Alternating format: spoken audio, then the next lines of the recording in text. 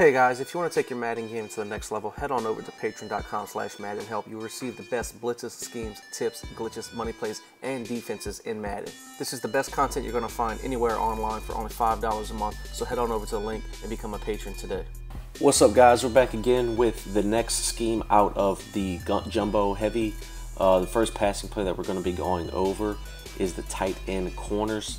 The first setup you want to look at is the bench setup, where we could put both of our receivers on the outside on out routes. It creates the bench concept. This works great against man-to-man, especially if you have someone with great route running, like 96 or higher out there. He's always going to beat his man, especially with 96 route running is really good to have this year. And what you're doing is reading the corners or the linebackers. If they bite underneath for the out route, you have the corner over the top, and if they stay back to cover the corner, we always have the out routes. Against man-to-man, you practically have any route that you want on the field, because every single route on the field will beat man-to-man.